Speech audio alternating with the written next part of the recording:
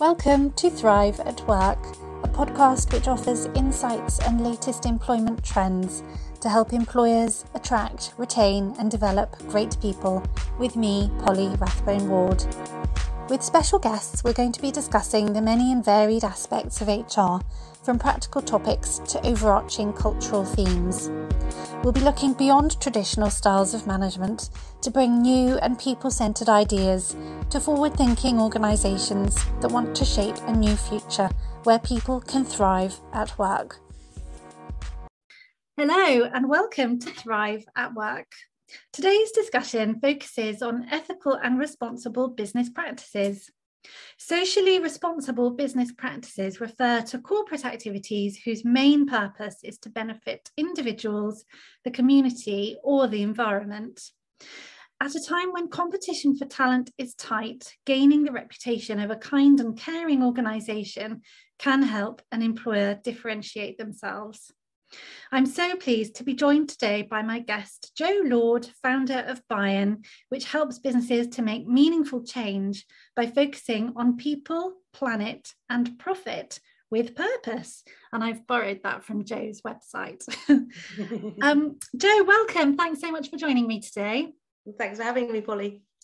To start with, I wonder if you wouldn't mind just talking us through your background and how you've come to do what you're doing today.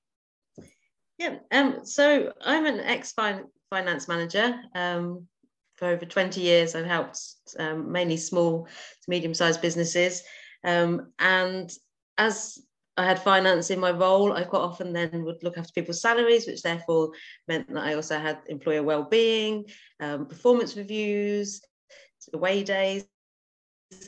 And then from the supplier side, I was very much about having a fair price policy, and over time, every sort of 2 to 3 years, I would sort of change employer, kind of feeling I'd done enough and it was time to move on. And then I went to Glastonbury in 2019, and I got given a tote bag that said, "If not you, who? If not now, when?"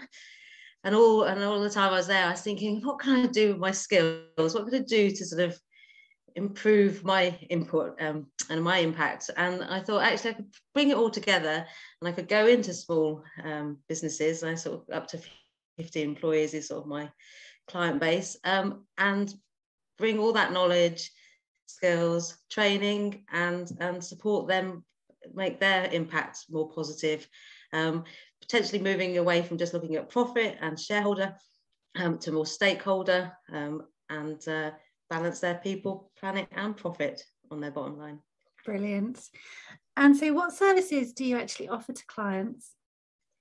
So it's fairly bespoke depending on where they are in their journey. And I did use the word journey probably too many times, but basically we start with a free introductory session. So I can see what they're up to, where they want to go, what their aspirations are.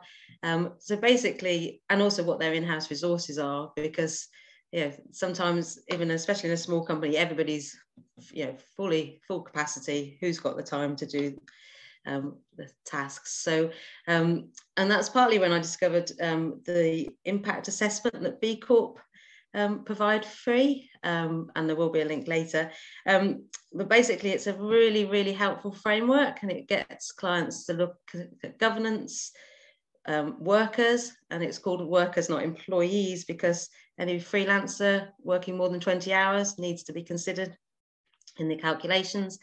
Then you've got community, which is your suppliers as well as your locality, environment, and finally customers. And as it goes through the questions, it really does make you think, and you get lots of eureka moments of kind of, we could be doing that, or we do that already, but we don't write it down. So it kind of, so the service I offer is that sort of tool, that guidance to kind of, and then it's not necessarily suitable for everyone. There are other accreditations which are available. Also, sometimes it is literally, a company's been asked for an ESG report in order to put together a bid. Mm-hmm. Environmental social governance, and they just, where do I start, how do I put that together? And it's so, and finally, and there's an impact report. So once a year, a lot of companies put down their positive, what they've done that year, so whether they've done anything in the community, whether they've volunteered, and I help with the copy and just collating that. So I am sort of jack of all trades in the world of social and environmental purpose. Brilliant. And the impact assessment tool, did you call it, from B Corp?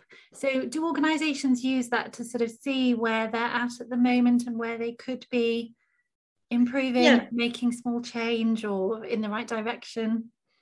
So basically over 150,000 companies to date, well, when I checked on the website yesterday, had used it, of which for just under 5,000 have accredited. So a lot of people are using it as a tool to sort of like a handrail to kind of guide them to where they need to be. And sometimes it's that whole thing about, you know, oh, we're only a small company, we don't need policies. But the impact assessment sort of highlights how fairness works when you've got it written down. And sometimes it is just that kind of like, oh, okay, that now makes sense. And it's not that people haven't thought about it, it's just they haven't had the time, or even, you know, just how much easier it is if it is written down, that everybody knows exactly where they stand, which also not only saves time, can be empowering. So it is a really useful tool. As I say, and I mean, a lot of my clients go on it initially to sort of see where they are, and then they start to sort of get aspirational and start to see the points that B Corp align to the answers, and then kind of go, actually, we could become B Corp certified. And then of course, like all accreditations, it basically means that if you can look at them instantly and know that across 5 levels they are trying to do business better. And a third party has verified a lot of their practices. And why do you think an organisation should perhaps go for B Corp? What are the benefits, and what's it all about, and what does it give you as a business? So basically, from the outside, obviously, it gives instant recognition. Let's say this third-party accreditation, that you are trying to be an ethical business, and you have looked at all across 5 areas of your business. At the moment, you have to get 80 points plus to get the accreditation, and that can be scored in different boxes. So you could be particularly good with your environmental impact, but maybe not treating your workers that great. But B Corp are always reevaluating, and they've found these weaknesses and they are going to strengthen it. So it will become, that accreditation will become stronger each cycle. And so I think from that perspective, instant marketing value. I've worked with a number of customers who are recruiting, and when they say, oh, you're going for B Corp or you're a B Corp, they light up, they get more engaged, because they know that they're then potentially starting working with somebody who has values that they will align with. So so in that respect, I think it's a great sort of stamp. So basically, B Corp themselves did some research and are looking at small businesses against their peer, how they perform against their peers. So they're faster growing in turnover and employer headcount, and have higher expectations about future growth. They have greater levels of employee retention, engagement and diversity, more robust government processes, higher levels of innovation, and a greater focus on civil and community engagement. And I'll put the link to that research summary for you. But from what I see myself and the research that B Corp have done, there's a lot to be gained from. Absolutely, that's really interesting. Thank you for that.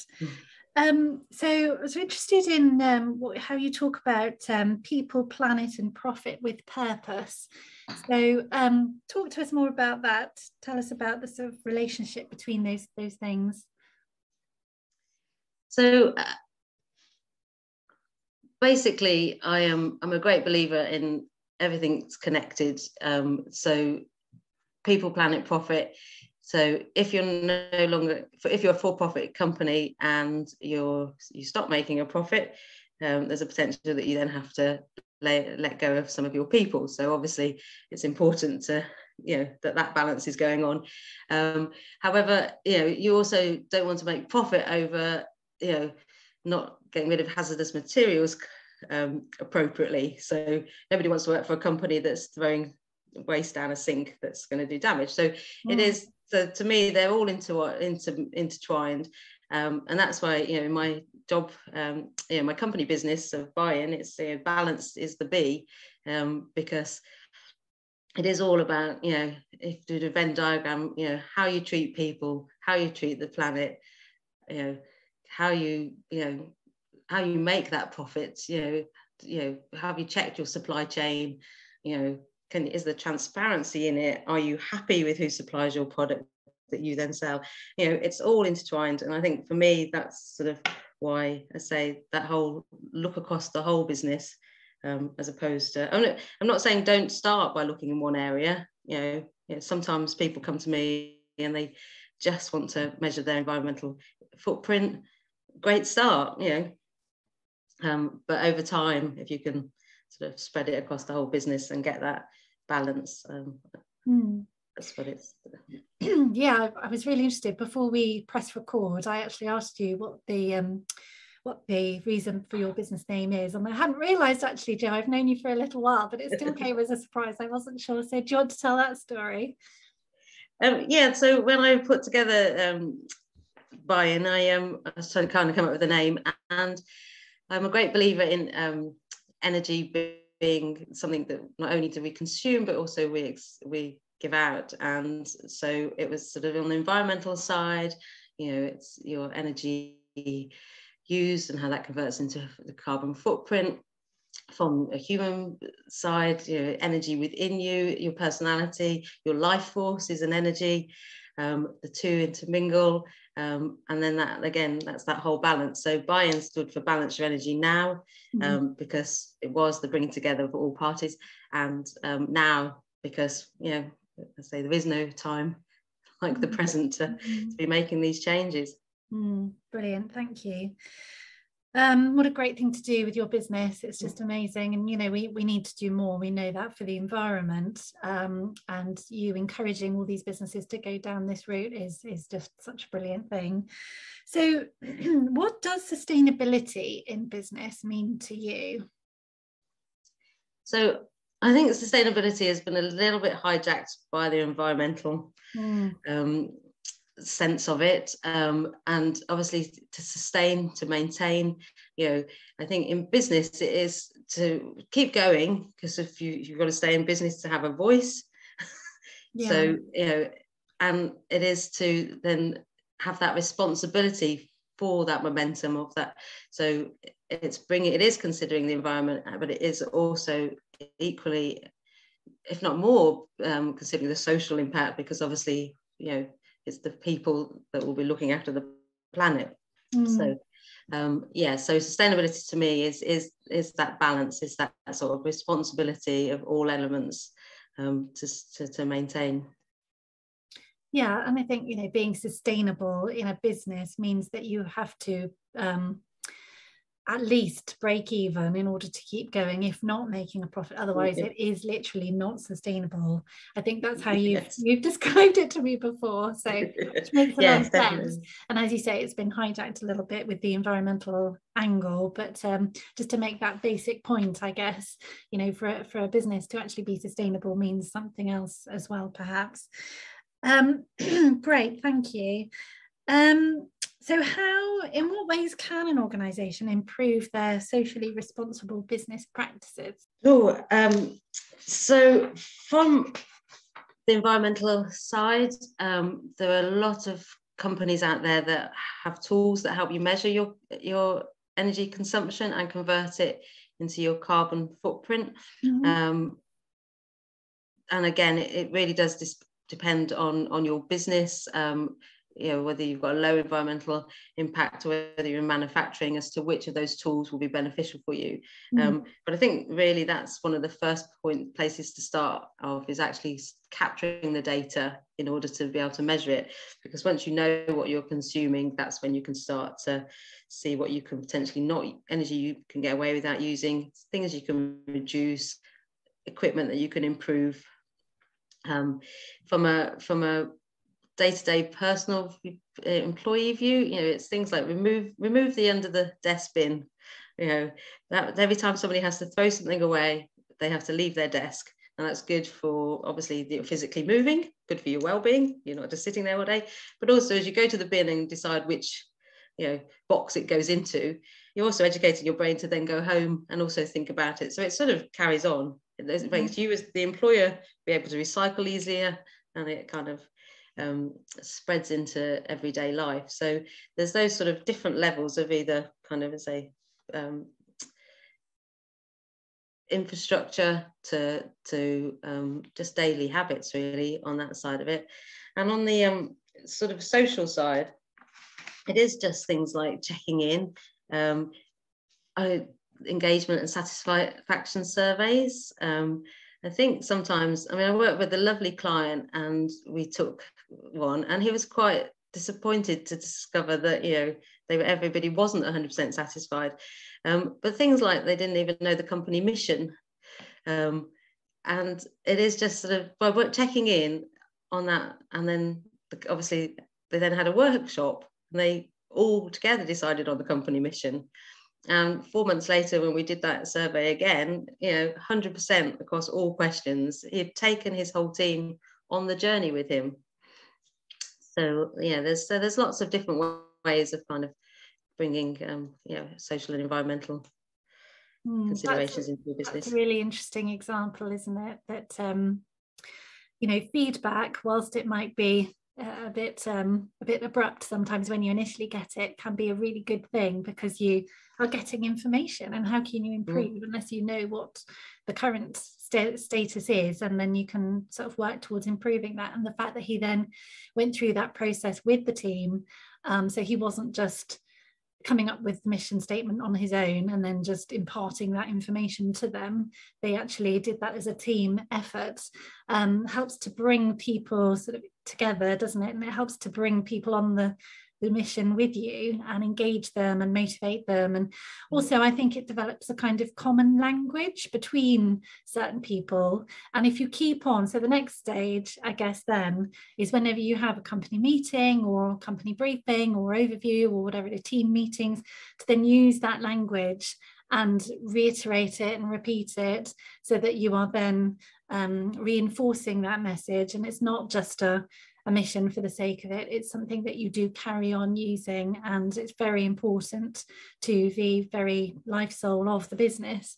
Yeah, great, super, thank you. We've talked about B Corp a little bit. What other bodies or organisations are there, or accreditations, that people might be interested in looking up, just as an alternative to B Corp or whatever else is out there? Sure. Well, there's quite a few, so I'll mention a few that I know and have worked with. So there's the Good Business Charter, and I particularly like the Good Business Charter because it's also open to charities. So obviously not for profits as well as for profits, and it's a self-accreditation, but it's over 10 areas of business, and some of them are quite linked to the UN principles of business as well. So it's that whole kind of pay a fair wage or pay a living wage, have some environmental responsibility, these guys, business ethics about paying fair tax, paying your suppliers on time, so you kind of go through those 10 points, and as long as you're doing them, you can say yes, you do, and then you'll get the Good Business Charter accreditation. And again, so companies like Deloitte are members of it. I'm a member of it. The charities, I'm just trying to think. Neighbourly, who's also a B Corp, so there's B Corps a part of it, and it's very, very reasonable. It's free for the first year, so it's a nice accreditation to have, to sort of say, we've looked across again all these areas of business, and yes, we can say we do these 10 things. Other ones, obviously, the becoming a living wage member, so you can sign up and actually get the mark for your marketing that says, we pay everybody at a minimum of a living wage. So then there's also Investors in People, which has been around quite a long time. I think longer than B Corp or some of the others. And that's specifically looking at, and then they have investors in well-being as well. Okay. Great places to work, mindful employee, Bristol Women in Business Charter, disability confident. There's Business Against Poverty. There's lots and lots of different memberships. And on the environmental side, I quite like City, the Surfers City 250, and that's where you pay $250 a year. And that money goes towards cleaning the sea. So there's just so some of them are just memberships that you can join, but it just shows that you are, supporting other companies and charities. So And the 10 UN points that you mentioned before, they are big global issues, aren't they? I remember looking at them once, and there's one about clean water, cleaner seas, because this is a big issue that affects us all. And, it'd be great if we could all do something small to contribute to, but it's not something that one business is going to solve ever, ever at all, but it's something if we all contribute a little bit, we can make a big difference. I think they're quite interesting, aren't they? It's things like gender equality, cleaner seas, if I remember. I can't quite remember the others, but 17 they're the UN social development goals. 17 goals, 169 targets. Wow. Unfortunately, we're only 8 years away from that 2030 deadline or goal. And actually everything you do in business, well, not everything, but a lot of things you do in business are actually connected to those. So for instance, having a female director on your board, that's helping towards gender equality. Having an intern or work placement program from a school that's set in a low income area, that's better education. That's so there's lots of things that you can do, as I say, on a day-to-day level that will be impacting those goals, but sometimes they feel quite small, but they all build up and they all account absolutely for it. The 10 principles of the UN Global Compact is more sort of, again, that whole kind of similar to the Good Business Charter. It's how you work, and that very much looks at human rights, labour, anti-corruption. I see. In your workplace. So it sort of, again, does cross into the goals, but it's sort of more principles rather than yeah. And then all of these things, even if they seem small, will have a huge impact on your ability to attract people and retain people, because I think people, particularly since the pandemic, have had time to think and reflect, on their lives and about what they want to accomplish with their lives and how they want to spend their time. And so a business that is not, doing some of these things will not be a preferred option of employer anymore. So it does make business sense as well, doesn't it, to go down this sort of route and look at where you can make small change. Absolutely. And I think, again, so I've changed my articles at Companies House to say that I will consider the social and environmental impact of all my decisions. And within that, I also say that I'll do an impact report. Now, this is, you don't have to be a B Corp to change your articles, but it is a requirement of B Corp. So there's lots and lots of impact reports suddenly kind of appearing on people's websites and through LinkedIn. And a lot of those are then connecting what they've done to the global goals. And so it's really nice to see, as I said earlier, that whole kind of what we're doing on a day-to-day in business is making that impact. Or, for instance, they then decide that their charity of choice will be, clean water. So they will go and do a litter pick as a team. And so it's a win-win. It's a great team building exercise. You're doing something for the environment. You're adding to the goals, and your purpose of being as a company and as a person is interlinked. And so there's lots of ways that they all feed in. But brilliant. And do you see some organisations giving their people a day or two a year to do some charity work or something like that? Is that something you've seen? Yeah, I've seen more companies moving towards, and again, a mixture of having a day, and a collective day where they've all agreed what they'd like to do. Mm-hmm. If they can't agree, again, it's that whole thing of if you take somebody down the road that they're not comfortable going on, then it's missed its point. So sometimes if the team can't agree, then actually just letting them have a volunteer day in a charity, or that if they're choosing. So I've seen and actively encourage, go listen to your workforce and go with the model that fits best. Yeah.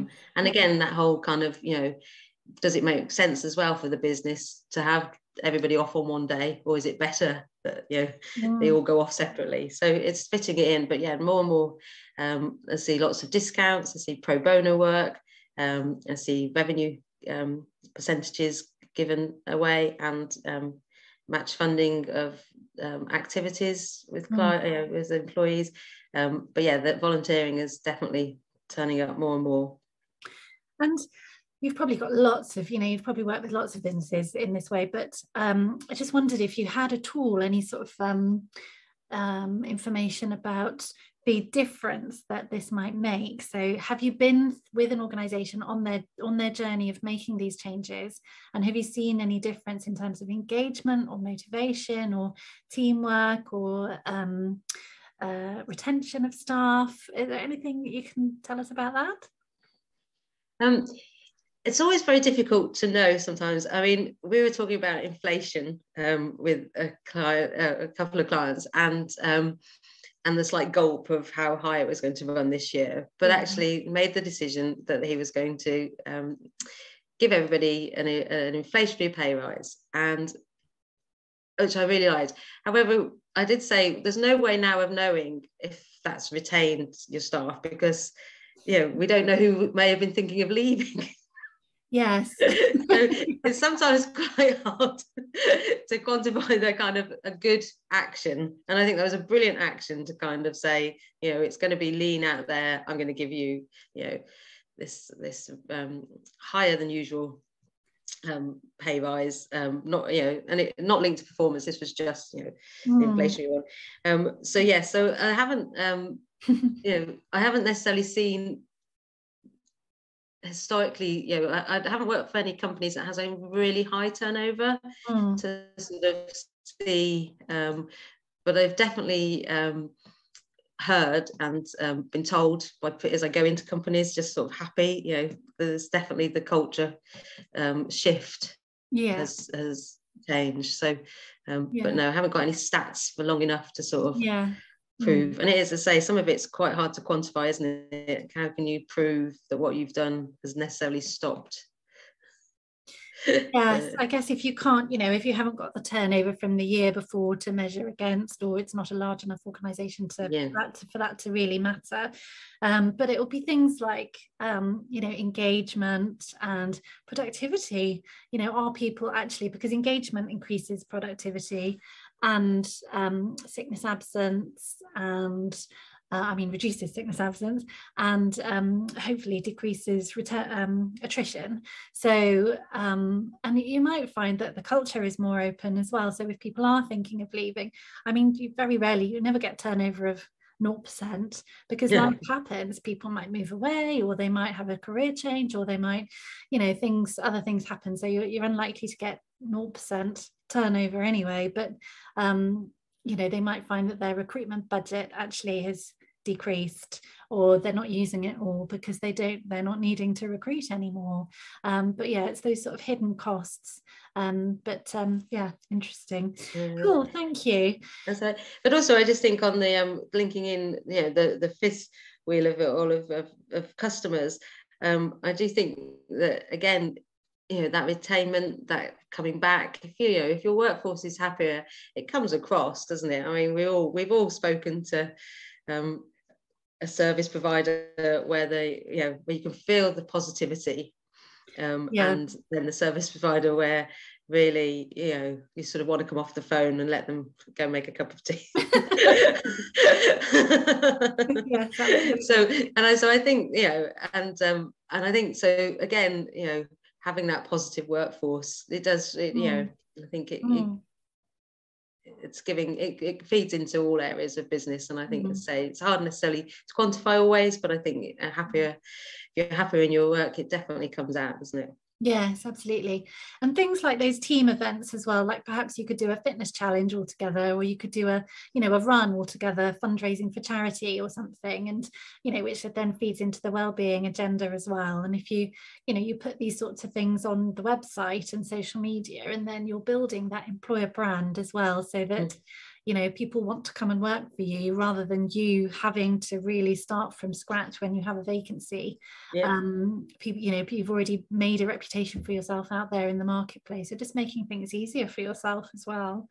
I'm interested, Jo, because I know you work with a lot of smaller organizations that don't necessarily have HR, so I just wondered where this sits in the business that you perhaps work. I mean, is it just with the CEO, or how do people tend to organize themselves, or how do you advise, who tends to drive this from inside the organization?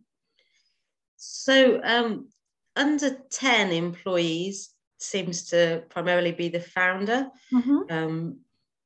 Quite often, I'd say not quite often, sometimes with an employee having sort of mentioned they'd like to work towards something, and then it's about, and then they will bring on, a manager or two. I mean, as you say, lots of companies, especially of that size, are outsourcing not only human resources, but also the accountancy side. And so lots of information that was quite useful to being able to measure stuff and do those engagement and satisfaction surveys, and are outsourced. So it's sort of making sure that there is a connection in, and so it's bringing some tools in to the founder. And again, there's software out there. It can even just be a piece of paper, put it in an envelope and shred it afterwards. It doesn't always have to be high tech, but it is sort of remembering that just because you've outsourced them, you should necessarily, bring in some of those areas. And then on a slightly bigger, so once you sort of go past 10, you quite often then will have maybe a part-time accountant or a part-time people manager, and then there tends to be a little team, and so sort of 2 or 3 people working together and coming together and aligning different tasks. So it is just sort of, when you don't have the in-house capabilities, it's actually just, and it's almost trying to alight the fire in your employees. So there's usually somebody that cares a little bit more about the environment than others, and they may be able to sort of be the ambassador for sort of, capturing that data, or looking for an offset project, or reducing their impact. And the same on the social side, somebody who's who likes to organise events. They might, and it's not necessarily their job title, but they might step up and say, I'd like to organise this. So it's sort of trying to bring everybody along if it's a small team, and sort of see what lights up, what doesn't feel like, you don't want to give it all to one person. You don't want to say, we need to start minuting our meetings so we can sort of see how we improve. You could be the person that takes the minutes. It's like, no, everybody can take it in turns. Makes absolute sense to have a record of what you've agreed, but let's sort of make it fair, and let's try and give the jobs to people who actually want them. Yeah, that creates a nice little work stream, doesn't it, really? Yeah. Great. Okay. And you talked about engagement and satisfaction surveys. Is there a particular one that you would recommend or that you use, or? I haven't. I don't know if you have. I've basically used various things. Nothing's jumped out at me as yet. So Is there any that you? Well, I've sort of developed one actually. I use with my clients, which is quite just a handy sort of audit, to get started really. But I just wondered if you also, Gallup is a good one for engagement. Gallup is a huge organization that of research across the world, really, with lots and lots of different organizations and thousands of employees, and they did a big piece of research into what makes a great a really positive place to work.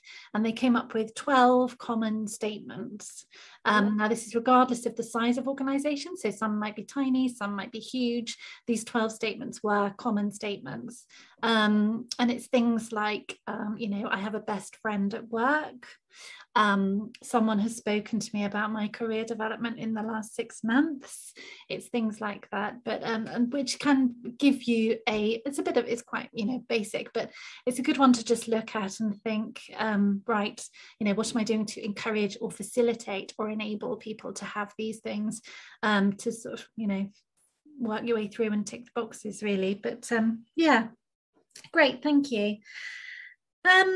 So are there any challenges that you see clients come across when they're sort of implementing this sort of change? I imagine it's a very lovely and positive thing to do, but I just wondered if there were any challenges that you've come across or that your clients come across.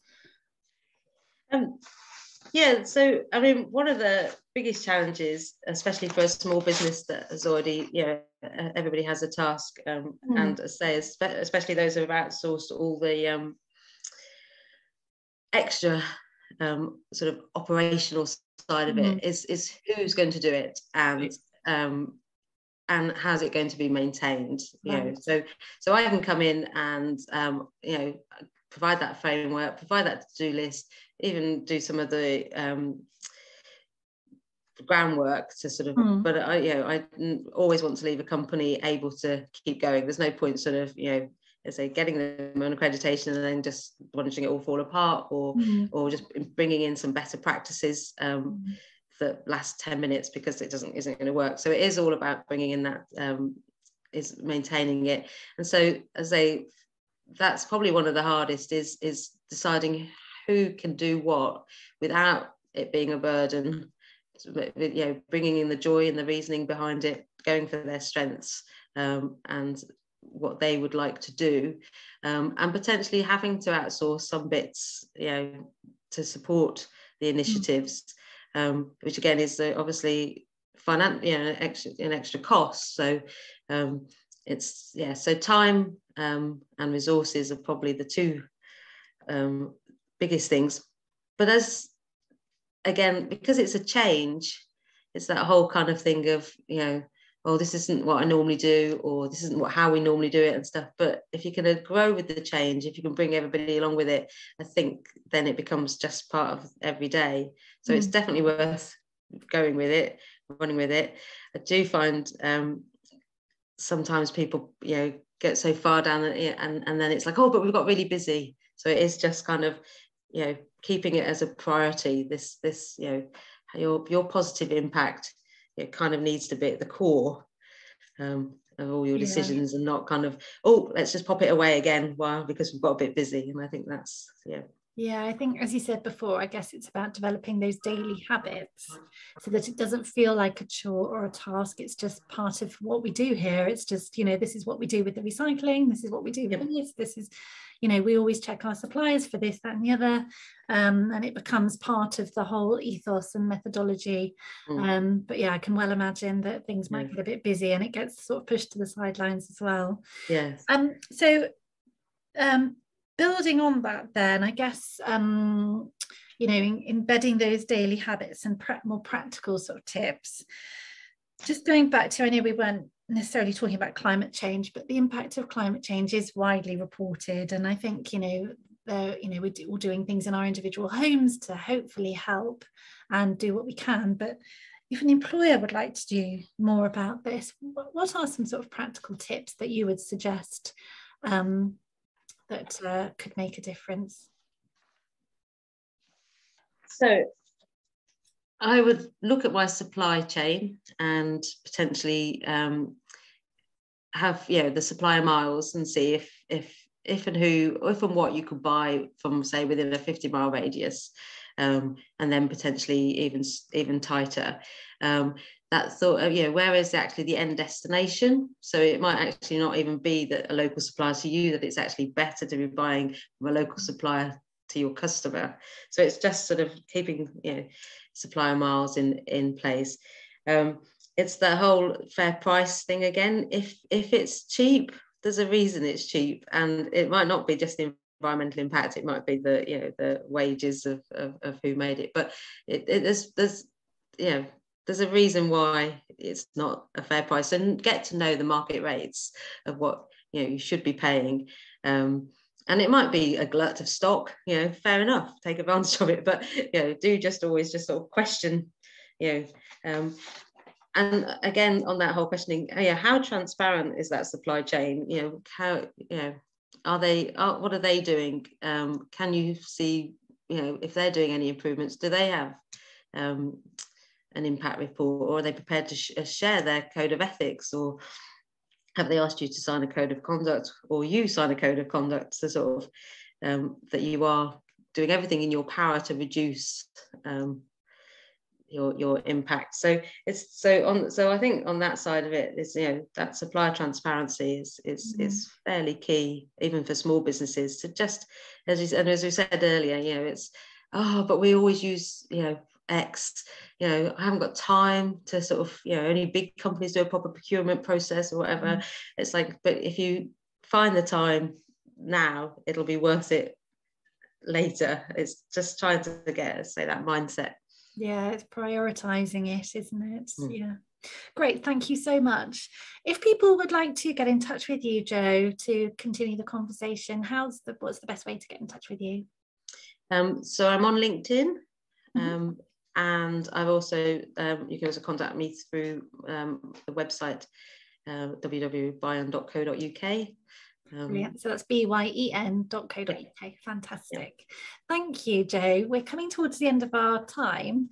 Did you have any final thoughts, anything you'd like to say just before we finish?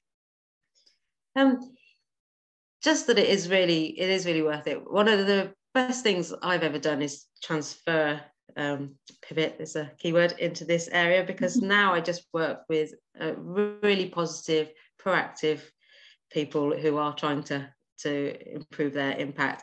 And even if you say you don't have to start big, it doesn't have to be across all 5 areas. So just have a think where you would like to start. Is it knowing your carbon footprint? Is it being able to give that extra day for people's birthdays, or however it is, that just baby steps, I definitely think is the key. Just remind me what the 5 areas were. So we've got governance, workers, which is employees plus freelancers, community, which is where your suppliers sit, environment, and customers. Brilliant. And so it's about your business operations, and how you can improve that impact of everything.